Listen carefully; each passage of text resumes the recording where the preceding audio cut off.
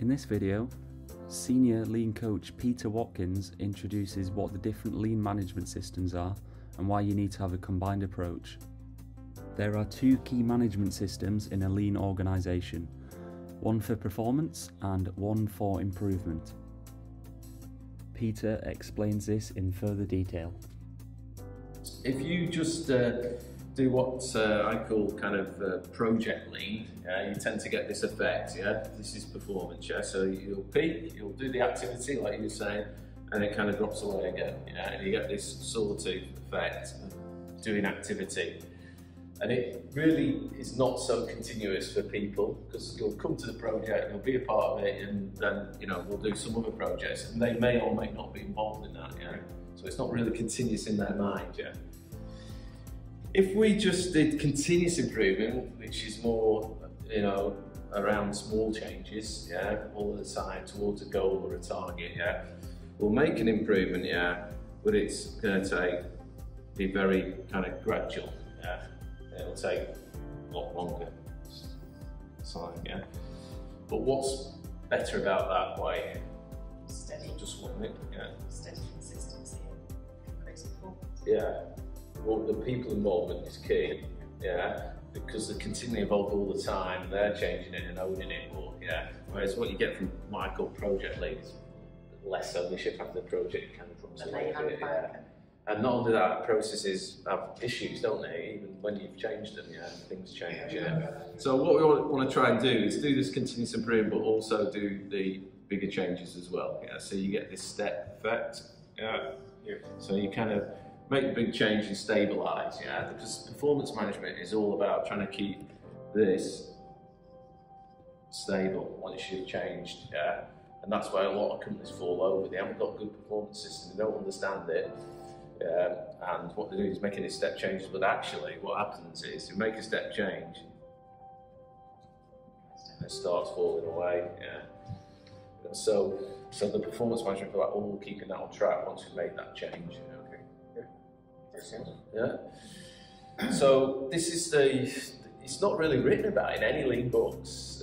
So Toyota spent the first 25 years of doing lean by putting in their processes, because they didn't have any, same as everybody else, and developing a performance management system.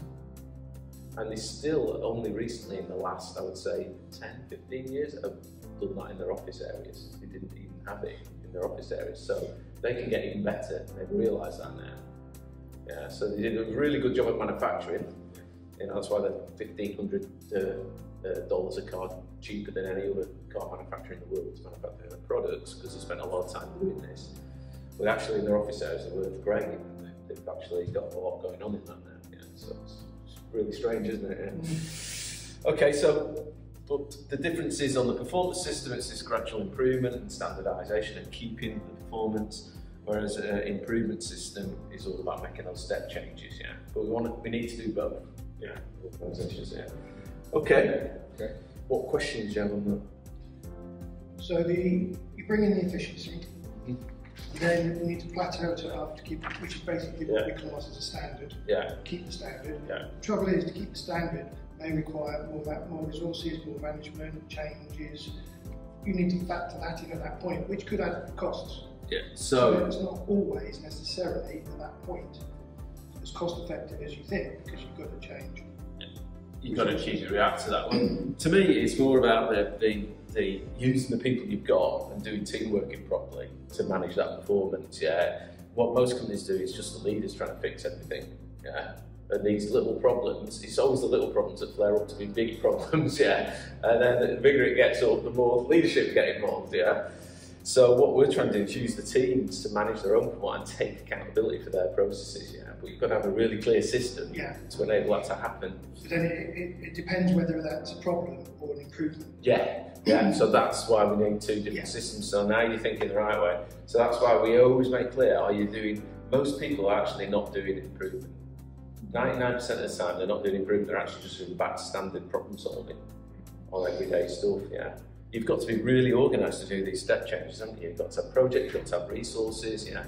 Whereas what we're saying, actually, most people's job is to keep the trains on the track. To summarise, here's a graphic showing continuous improvement.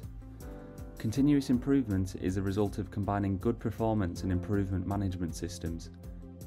It is only when the two are combined do you get continuous improvement supported by relentless application of the plan, do, check, act cycle. Visit our website www.leanuk.org or contact us at info@leanuk.org for any other information or how we can support you on your lean learning journey.